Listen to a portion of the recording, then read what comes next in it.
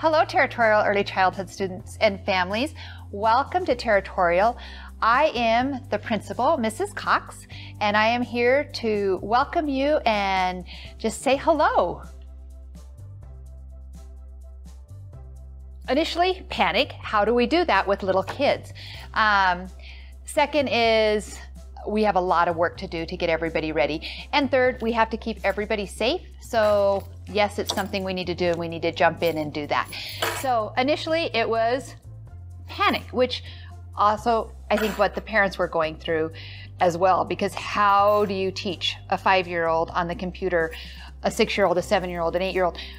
Just a lot goes into that. What our teachers have done to make it as hands-on, engaging as we possibly can, is they have pre-recorded lessons, and then they are working with their students on Google Meets, where they're bringing the kids in and working, or not bringing them in, bringing them online, meeting with them, trying to answer questions. They're doing a lot of phone conferences.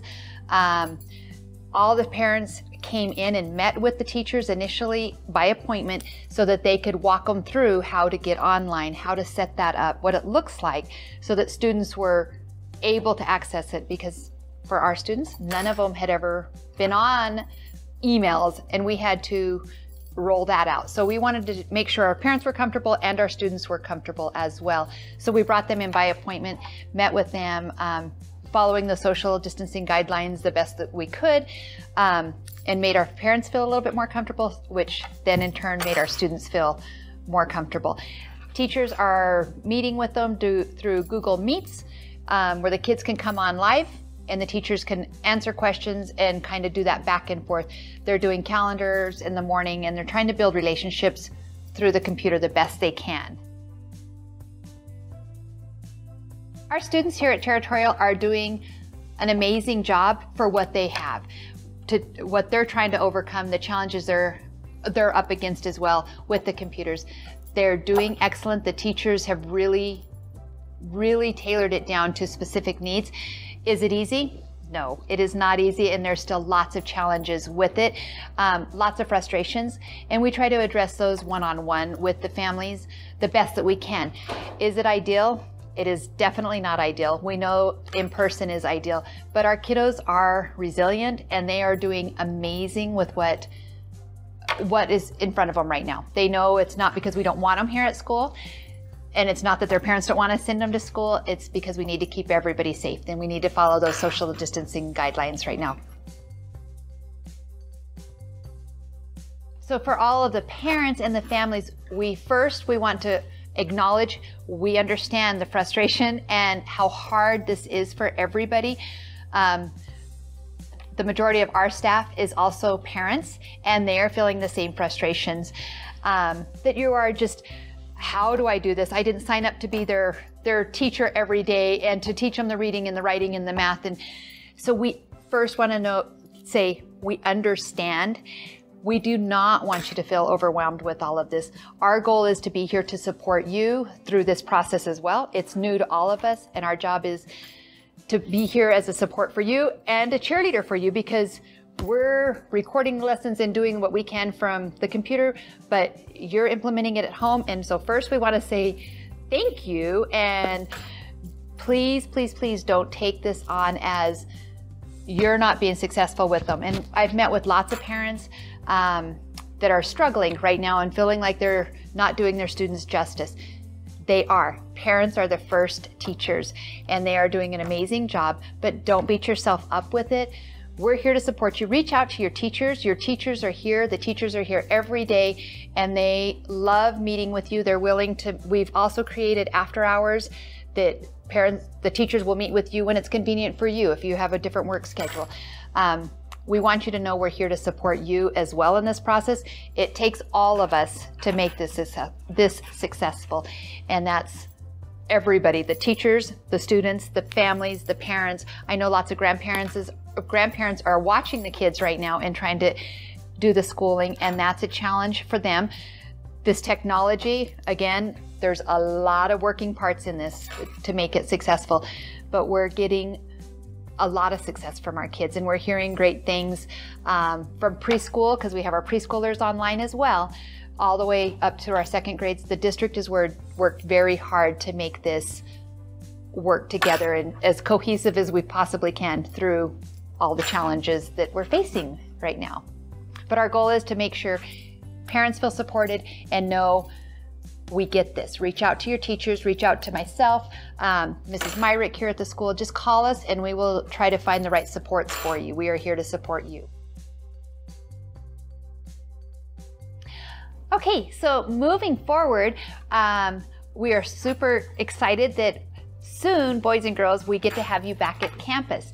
If everything holds, the numbers hold from our county, that we are meeting all the benchmarks that the CDC has put out for us, we will get to return to school on September 8th in a hybrid model. What's that? A hybrid model is you get to come 2 days a week, Mondays and Wednesdays, or Tuesdays and Thursdays.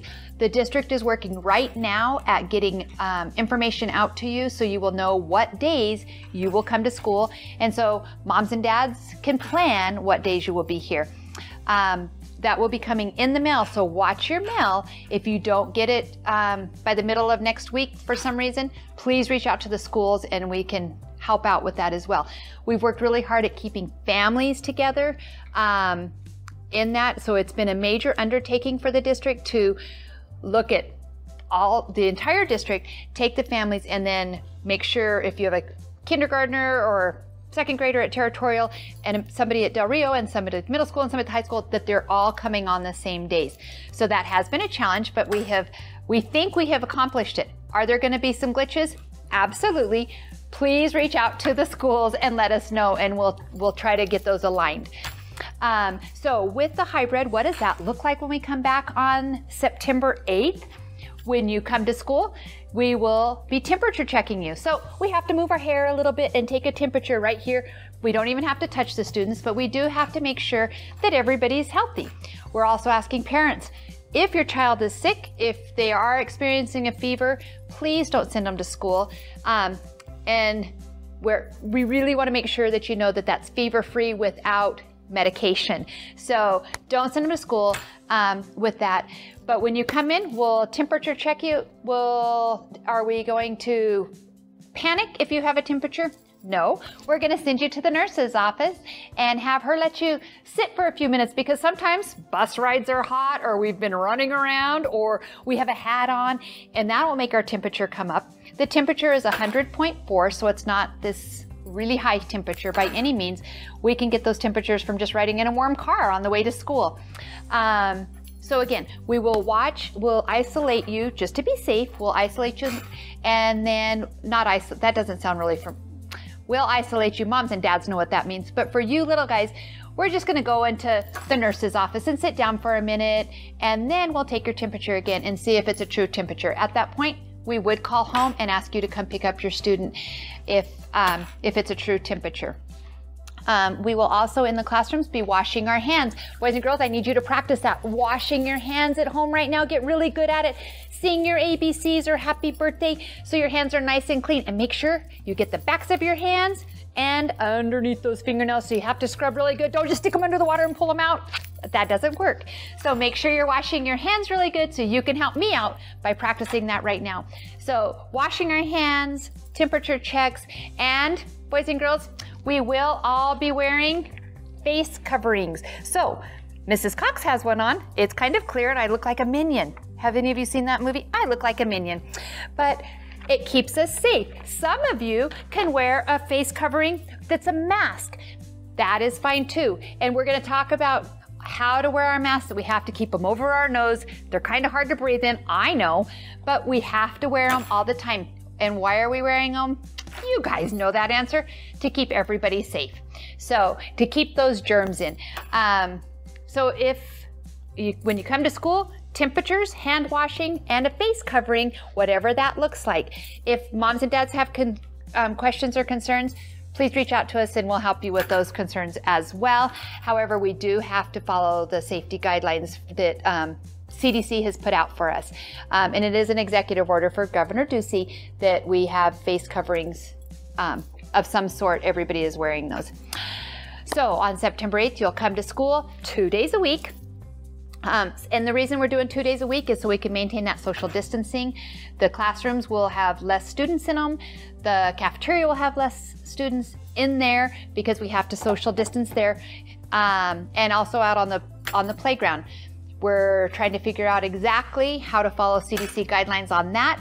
But boys and girls, we will get out, even if it's just to run around on the playground, maybe not get on the equipment right now, but we will get outside for some fresh air. So, and that's if you're social distanced outside, which is 6 feet apart. Kind of hard to figure out what that is, but we'll do the best we can with that, that you'll be able to take that face covering off during those times when it's safe to take your face covering off. So we're doing a lot of work here at school. It looks a little bit different than it normally does. In the halls, we'll all be walking the same direction the best we can so that we're not meeting anybody face on. So we're all going to be moving to the right and walking through the halls. Coming through the buses, we might not let, when you get off the buses, we'll do more of a single file in and look at that social distancing. Again, the best we can with all of that. We'll have water bottles.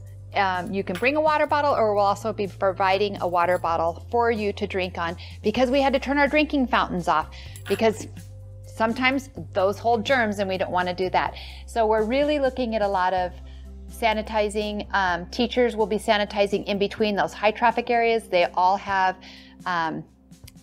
spray disinfectant in their rooms that they can use that is not harmful to anybody. That they can use in between those high touch areas. We're not sharing. That's something really different this year. We're not sharing our crayons, our pencils, our scissors. Everybody will have their own pencil boxes, and that's what they will use whenever they're doing their assignments. So they'll be social distance, and then they'll have their own pencil boxes, crayons, and they won't be sharing those this year. So lots of changes, but again, we're all gonna do the best we can. That includes you, me, all of us here at school, to make sure everybody's safe and healthy. And then hopefully we can return everybody all together soon. But we don't know that date yet. Right now we're only focused on September 8th, which will come back in hybrid. Okay, and for those of you whose families feel that the best learning environment for you is to stay online for safety reasons or whatever reasons those might be, I want to encourage you to keep communicating with your teacher. If the teacher might change, because once we know who is staying online, we will be shifting classes around to balance those out. For the one teacher will focus on the online instruction for that grade level. Reach out to that teacher. We know you're going to be doing your best and working hard, and we are so proud of you for taking on this challenge. We know it's hard, but we also know that you want to stay safe, and we want your families to know that we're encouraging you and supporting you doing that as well. If you have any questions, please don't hesitate to reach out to us. Our number here at Territorial is 928-636-3842, or you can reach out to us on our webpage, which is www.chinoValleySchools.com. That's the district, and then just scroll over to the school page, click on Territorial, and that'll drop down to more links for us. Also, all of the COVID information, the student waivers, or the COVID waiver, and anything else related to COVID as it gets updated, there's a COVID link on there that you can click on that. But boys and girls, what I want to say is we are so looking forward to you coming back to school. We can't wait for that. The school has been way too quiet without you, so I'm ready for you to be back. And just know that we're doing everything we possibly can to keep you safe. And families, thank you for everything you've done through this time. It's been challenging for everybody, and we are so appreciative of everything you've done and supporting us and the teachers and knowing we're all in this together. So thank you, and we are looking forward to seeing you back on campus as soon as we can.